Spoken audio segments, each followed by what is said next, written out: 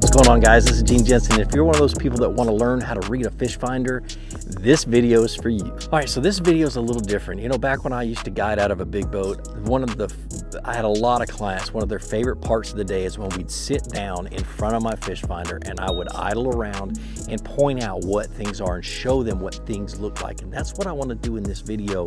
And this is going to be a video series, a whole bunch of videos where I just turn the camera, put it in front of the fish finder, zoom in on the fish finder, and as I go around, I point out what things are. So those of you who want to learn how to read a fish finder, you will know when you're out on the water what these things are and what, you know, and be able to identify them and be able to find fish on them and that kind of stuff. From hard bottom to soft bottom to drops to ledges to anything I see on the fish finder. And then like I said, I'm going to do a bunch of these, but I don't know what to name this series. I thought about like Fish Finder Friday or something like that. So what I want you to do at the end of this video is down in the description, tell me what you think about the video series and then give me an idea of a title for it and I'll start using that title. But let's jump right in. I'm going to turn the camera around, focus in on the fish finder and show you guys what I see. All right, well, let's go. What I'm going to do is I'm going to zoom around. Zoom. I'm gonna let's do that again. All right, so to start off with, let me show you how I have this set up. I've got my side scan down on the bottom, I've got my down imaging, and I've got my regular sonar. So this will help any one of you guys who have any of these setups or can set it up just like mine. Always pay attention to the depth and the speed, and that's why I have those overlays on there. That's really important. And even though if you're looking at images online and stuff like that, always pay attention to how fast they were going. If it's a long straight line, you'll see how this long straight line this is interference up underneath the boat, but I'm not going anywhere. I'm not moving at all, and that's why you see that long straight line. But we're going to go around and I'm going to point out the things that I see. My down imaging is set at or my side imaging is set at 80 feet. So you take the depth and the 80 feet, you subtract the depth from 80 feet, and that's how far out you can see. So I've got, I can see about 50 feet out. So 50 feet out on both sides. And as I get shallower, I can see further out. But anyway, that's the gist of it. Let's zoom around and I'll show you guys what I see. All right, so I like to go between 2 and 4 miles an hour. When I'm really looking for details, I stay around 2 miles an hour. And I just stay at that. But 4 miles an hour is about good for side imaging and stuff and to see things. Now what we're seeing down at the bottom, all these little potholes, that's soft bottom. That's really, see how broken up this yellow line is right here? See a little bit of red in it? That's soft bottom, and those are just potholes that in bad weather, inclement weather, some fish will get down there and stir up the bottom and make those potholes. Now notice how they disappeared. So the bottom's getting a little bit harder. This right here is hard bottom. And I'm also going uphill, so all the silt has settled down in the valley down at the bottom. So you see all this white right here, all this light color, that's all hard bottom. Now they made this lake, and so a lot of this is old bulldozer tracks and things like that where they push the bulldozers up. But as we get shallower and shallower, you'll see, you know, less and less of those potholes and a little bit more of other stuff. Now here's a couple of hard things right here, probably rock or something like that. Moving on up. Those might be hard clay where they dug up and the clay just stayed up top. See how this is hard bottom? See how it's lighter colored? Okay. You see fewer little red dots in the bottom down here. You're getting harder and harder bottom. Look how there's no red dots right here. That's a solid bottom. This right here is actually a plastic box fish attractor. But you notice the shadow. Look at the shadow right here. So it's pretty, you know, it's 4 or 5 feet off the ground. Here's another one right here. Those are actually plastic pallets on this lake. There's another one and there's another one. It's just casting a really long shadow because it's super shallow and it's on the right side. Now look right here, way over to the right. You see that hard thing? Okay, those are rocks. So I'm gonna turn. Watch what happens when I turn. Well, you didn't really see it on this one. But I'm gonna turn and I'm gonna go back over towards those rocks. Okay, they're over on the left. Whole bunch of them. I saw that, and had I not turned and looked at it, I'd have missed all of those rocks right there. Nice hard bottom, and those are the two that I saw. How deep am I? Yeah, we're looking at about 11 feet, 11 and a half feet. Okay, more hard bottom, more rocks, and those will be, fish will be on those certain times of the year. You start seeing those rocks on the right side now. All right, we're going straight again. See how blurred those rocks are? Because I was turning in the middle of it. That's what I wanted to show you before. I was turning, and it causes those things to stay, you know, stay in the cone longer. Nice, beautiful rocks. Man, I love scattered rocks like that. When the fish get in there, it really, really gets good. All right, look over on the left. See over here, we got there's a whole bunch of big boulders up in here. We just went over top of one. You'll see the slight edge of it on the regular sonar. Saw a little bit of it on the down imaging.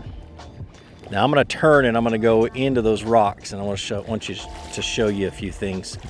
Okay, so I'm turning so I get to see those rocks again on the left. So I get to see rocks on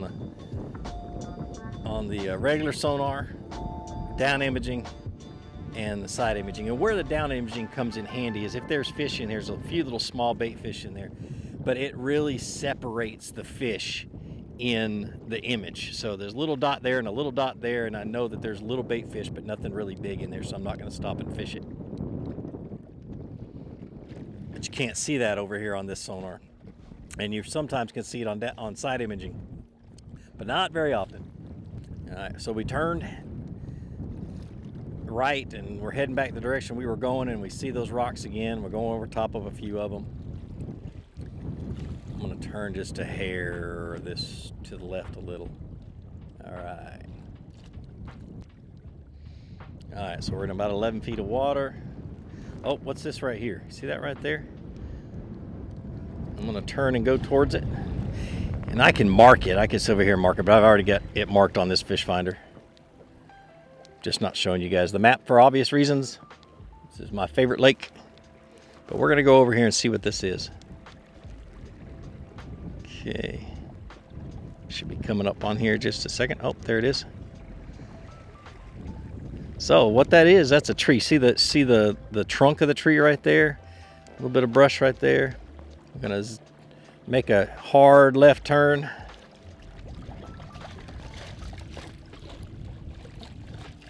We'll go over it again. See if I can get straight over top of it right now. Trunk. And a tree.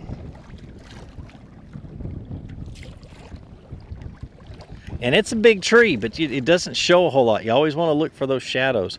You know, if you're looking for brush piles and stuff like that, a lot of little small brush piles. Matter of fact, I know where there's one. I'm gonna go show it to you. They don't really show up very good. See how this right here got a little bit lighter? So it's solid light white. Oop, there's something right there. Let's go check and see what that is. I'm gonna mark that. No, I'm not. No, I'm not. But I am going to go figure out what that is. That might be fish, but I don't see any white. If it was a fish, you'd see white right there. So, but this is all hard bottom. Coming up shallow. Hard clay. Not a lot of silt on there. Yeah, those are fish. Those are fish that are straight dead on the bottom. All you can see is their shadow. And then another thing is the reason you saw them better on one side than the other is when you saw them the first time, they were uphill. See, here they are, they're uphill from us. Downhill, you'll see less of a shadow. Don't ask me why. I'm not going to give you any scientific reason as to why, but I don't know. But uphill, downhill. For some reason downhill, you know, everything's a little bit thinner. And if they're turned away from us, they'll be thinner too. But the shadow will be thinner going downhill. So one thing a lot of guys ask is, oh, there's an old bluegill bed. See that right there? All the little potholes that are in it, old bluegill bed. A little bit of rock in here, right along here. But a lot of guys ask, where's the boat at this point in time? The boat on side scan is right here. The boat on these two is here and here. So anything past here is what we've already gone past, and here, okay? So the boat's there and here. All right. Right here, some more rocks right here. Let's go figure out what that is right there. I'm gonna find these little, there's some small little fish attractors right here. I'm gonna show you how hard they are to, or how easy they are to miss. Okay. See, there's one we went straight over.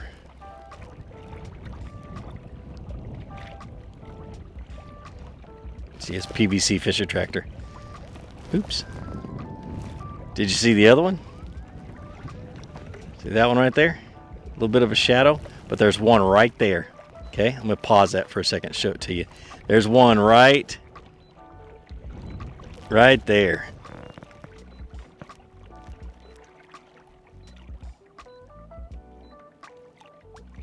All right, see it? Just so it looks something different. Those type of fish attractors are so easy to miss.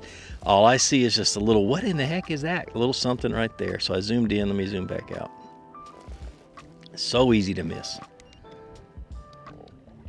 And a lot of small brush piles are that way too.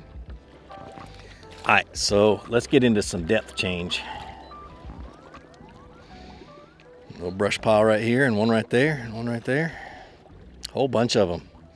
And see this dark hole right here? Okay, that's what a creek channel looks like. And I'm not going straight over top of it, and I'm actually going at it at an angle.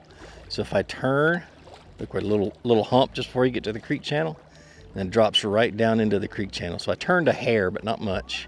Turned about 40 degrees. Okay, creek channel, and then I come right back up into some shallow water. Notice how it gets hard. Silt can't settle on a drop like that, so it stays pretty hard. And then we're clay bottom. See how the creek channel goes off that way? Okay, we're gonna turn. Doing a 180.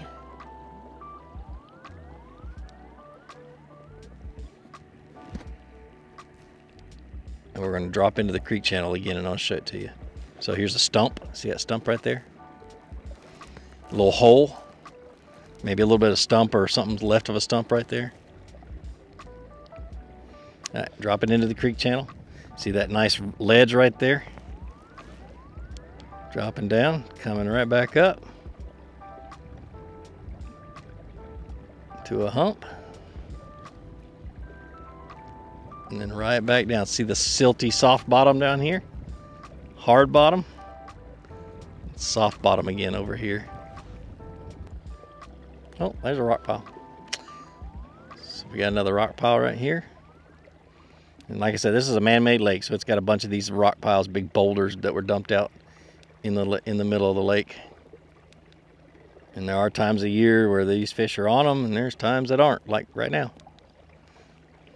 Water temperature's in the low 50s.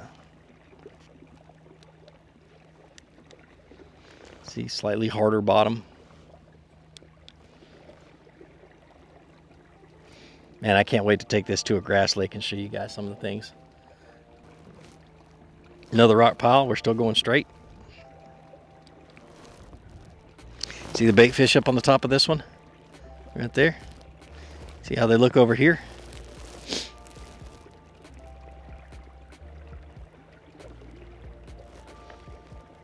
That looks cool. That's probably rock or some type of hard bottom ridge. And it drops off on the other side, so it's like a hump. Boom. Comes up, because we're coming up anyway. Comes up and then it drops back down.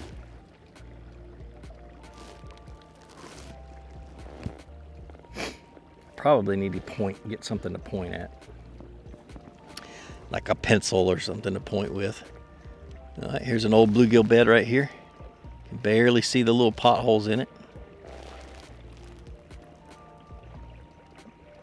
You see the hump, hard bottom on the top of that hump.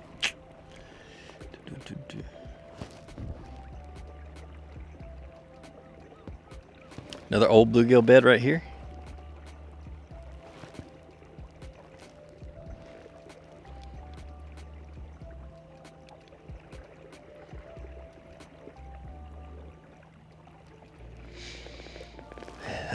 That's just a stump or something, a piece of wood sticking right there. So look over here, here's some hard bottom right there.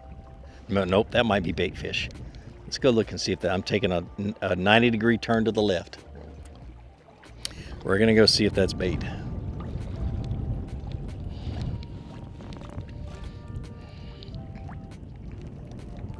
Nope, hard bottom. See it over to the right.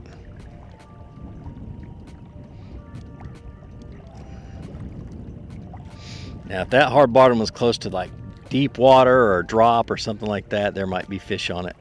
See, like this is a hump. I bet you there's times of the year where the fish will get up on this hump. Hard bottom, you can see the bulldozer tracks. I'm not exactly staying straight. I'm actually turned a little bit.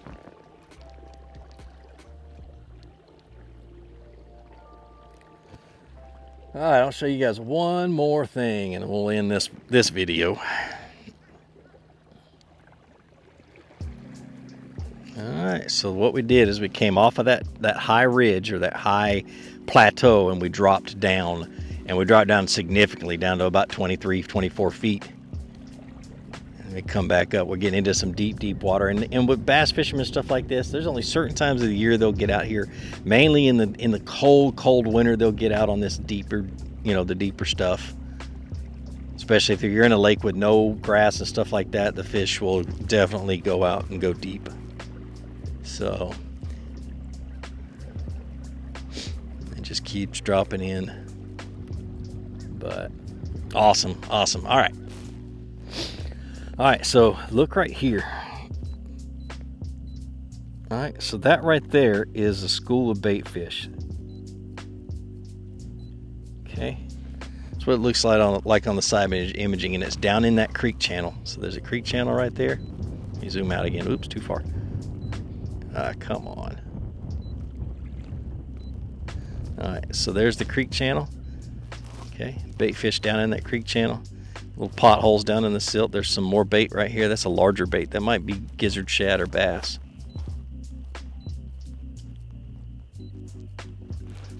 Pretty cool. All right, let's go see if we can find some fish. Been hard today, so we'll see.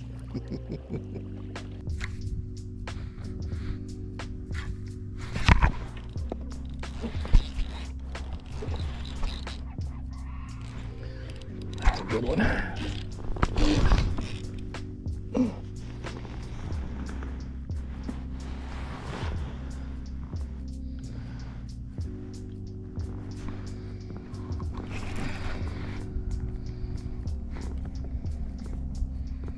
Man, that's a really good one.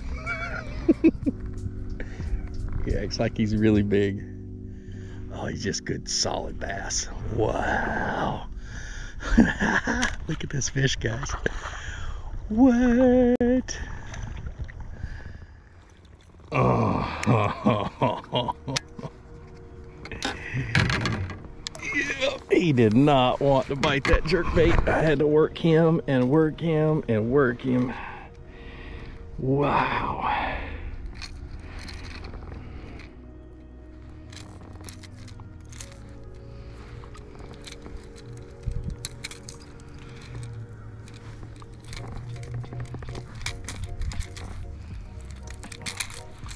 Come on, treble hook.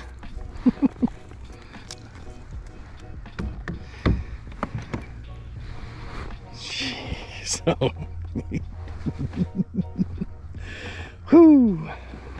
Go. It's almost a 20-inch bass right there. Look how fat and healthy he is. Thank you, sir. That was awesome. All right, so here's a good one right here. I want you to look right here to the right or to the left. It's an old road bed. See the hard edges? Drops off deep on this side. Old road bed. All right, we're getting into some good stuff right now. All right, coming up on the left. Actually, there's an old bluegill bed right there. Got a little bit of rock that's sitting right on next to it.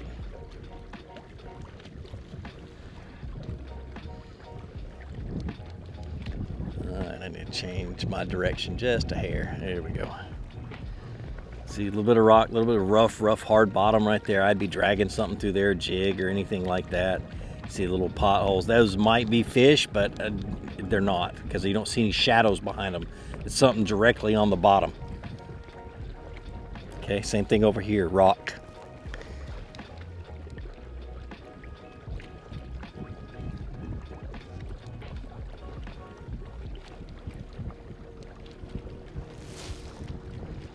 A little something right there, not sure what it is. Might be a little stump or stick or something. Hard bottom. Ooh, that's wind. Brush pile. See the brush pile right there? Just went over a little bit of it.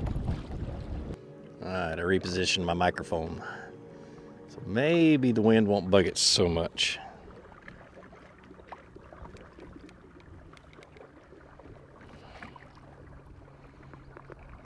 Just a bunch of stuff on the bottom. I'd be checking all of that. Just old clumps of, you know, piles of wood and old rotten brush piles. I want to show you guys some gizzard shad. There's a giant school of gizzard shad up here.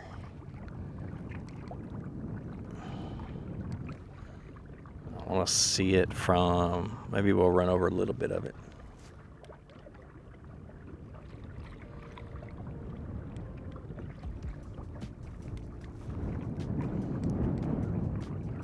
See, I was turning a little bit. See how those lines, all those lines right here, and that's what this would look like if I was going straight. A little log laying in the water. Here's a big fish right here. See the shadow behind it? Probably a big catfish, big carp. There's some giant carp in this lake. Bluegill bed. Last year's bluegill bed, of course. Something hard on the bottom. I caught a 8.5 pounder off of that last year.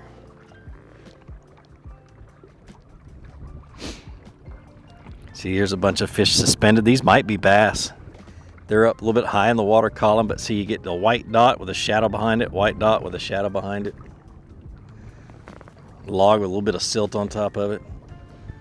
Another log at a rough spot. There we go. We're getting into a little bit of, I don't know what that is. Here, we're getting into our gizzard shad right here. I think. Nope.